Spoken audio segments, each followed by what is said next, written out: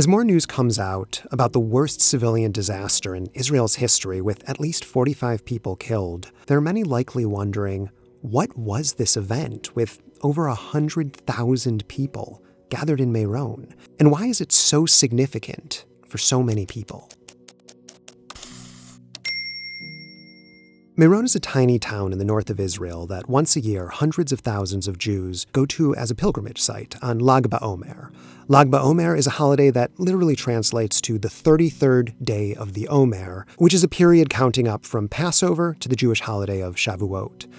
During this period, many Jews won't get married, shave, or listen to live music in honor of the 24,000 people who died in the 2nd century, students of one of the most illustrious sages, Rabbi Akiva.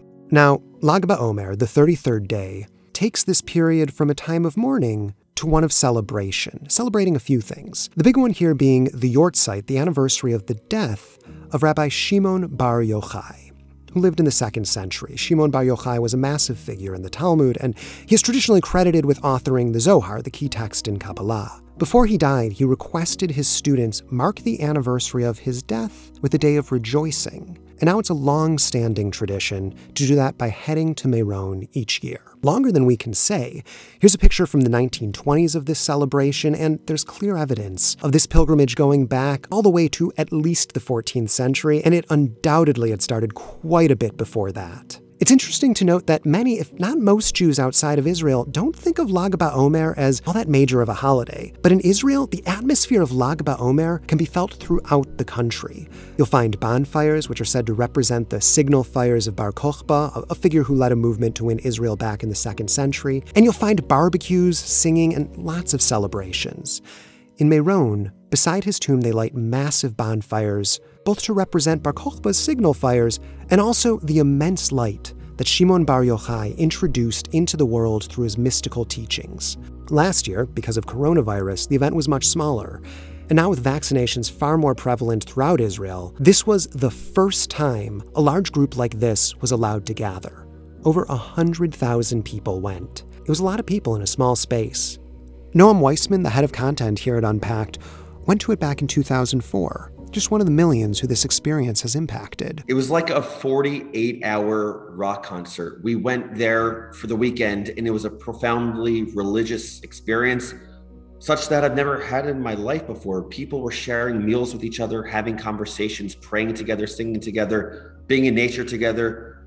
Some looked like each other, some looked very different from one another. It really felt like one of the most important Jewish moments of my life. It's a memory I will always have, and I carry it with me throughout my life. It's hard facing that this time of joy was turned into a period of darkness. It's been very difficult.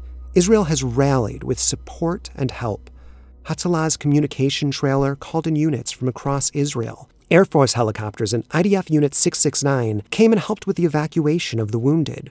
Blood donations poured in from throughout the country. This showcased Israeli solidarity at its best. When it really counted, Israelis came together regardless of politics or religion. Here are Arab residents of a neighboring town close to Meron setting up a refresh station. And here are some young people in Tel Aviv donating blood. Rabbi Joseph B. Soloveitchik, in confronting why do bad things happen to good people, once said, "We ask neither about the cause of evil, nor about its purpose, but rather about how it might be mended and elevated."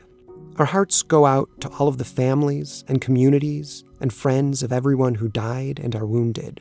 If you wish to donate or want help dealing with this trauma, there's a link below with a collection of resources.